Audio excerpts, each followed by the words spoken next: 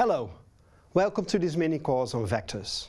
This course is meant for students who plan to win the Nobel Prize. It gives you all the basic knowledge you need to apply vector properties in mechanics. If you don't plan to win the Nobel Prize, but you want to pass your exams in mechanics, this course is also exactly what you need. Take a look at this airplane. It is surrounded by various arrows. These arrows have a starting point, a direction and a length. This picture of a bridge also shows such arrows. These arrows are not drawn just to give the picture a scientific flavor. They are very useful for making relevant computations. In this video we introduce the basic concepts of these arrows, called vectors in mathematics. Vector is a Latin word which means carrier. It was first used by the 18th century astronomers investigating planet rotation around the Sun. A vector is often used in geometry and in physics to represent physical quantities that have both magnitude and direction. Think of physical quantities like speed, movement, acceleration and force. Consider this pool table.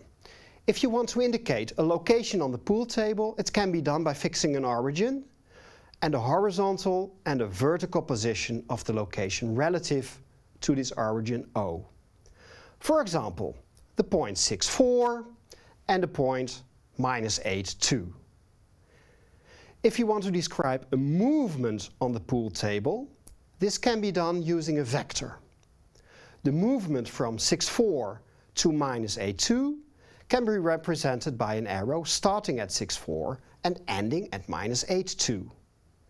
If we denote the point 6, 4 by A and -8, 2 by B, the vector in this picture is denoted as AB with a little arrow on top. There are various operations that can be applied to vectors. In this video we consider two of these: scalar multiplication and addition. We start with addition. These operations can be viewed from a geometric point of view as well as from an algebraic point of view. We start with the geometric view. So consider 3 points in the plane A, B and C. Construct the vectors AB and BC. The sum of these is then obtained by following the two arrows, first AB and then BC. This gives you AC. Now, what to do if the two vectors are not nicely attached, in the sense that the head and the tail of the two vectors are not connected? Well, then it is important to realize that for vectors only length and direction are important. In that sense, the two vectors given here are actually equivalent. When we look at the vector u or v, we have to stress that we mean vectors rather than numbers. Unfortunately, there is not just one universally accepted notation to do this. Often the u is underlined to stress that it is a vector and not a number. Other people use u with a little arrow on top, and other people use boldface. In this video we use the boldface notation. Remember that this is just a convention, so don't panic when you see people using other ways to indicate the difference between a scalar and a vector. Okay, now, since two vectors are considered equal whenever their length and direction coincide, adding two vectors can be done by shifting the second vector such that its tail starts at the head of the first vector. In this picture, first shift the vector v such that its starting point is exactly the end point of u, and then add the vectors as before. In practice, however, if you want to add two vectors, usually you first shift their starting points to the origin.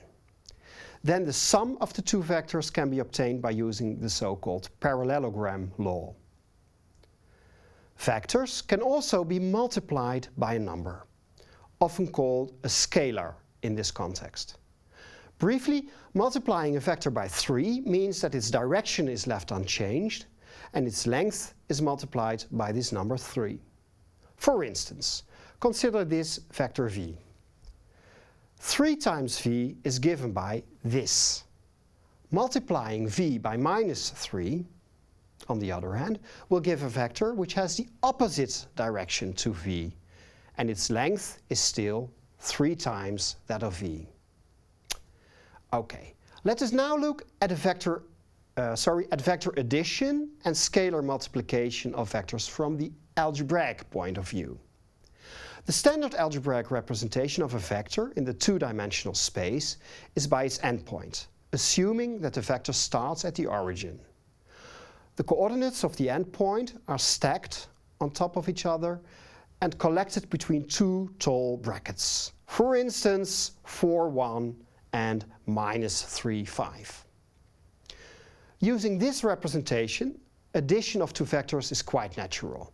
The numbers 4 and 1 are called components of the vector 4, 1. Geometrically, we see that u plus v starts at the origin and ends in 1, 6.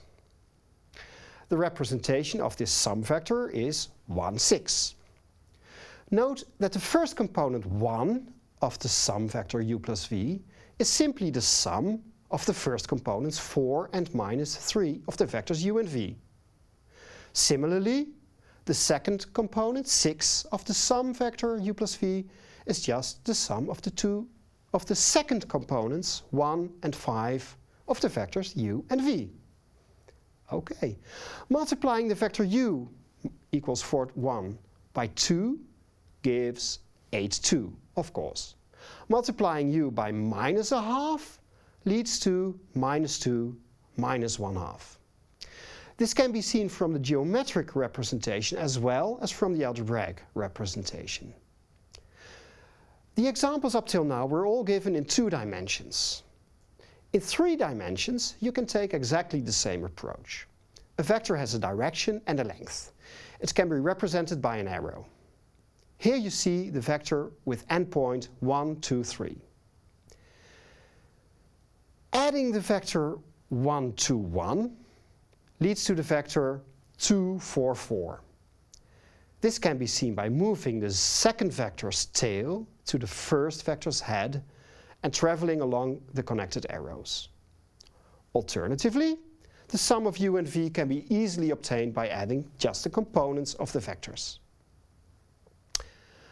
In this video, we define vectors in 2- and 3-dimensional space, both geometrically, by magnitude and direction, and algebraically, by its components. You also learned how to apply the following operations: addition of two vectors and multiplication of a vector with a scalar. In the next video, you will learn more about the length of a vector and distances between points. Stay tuned.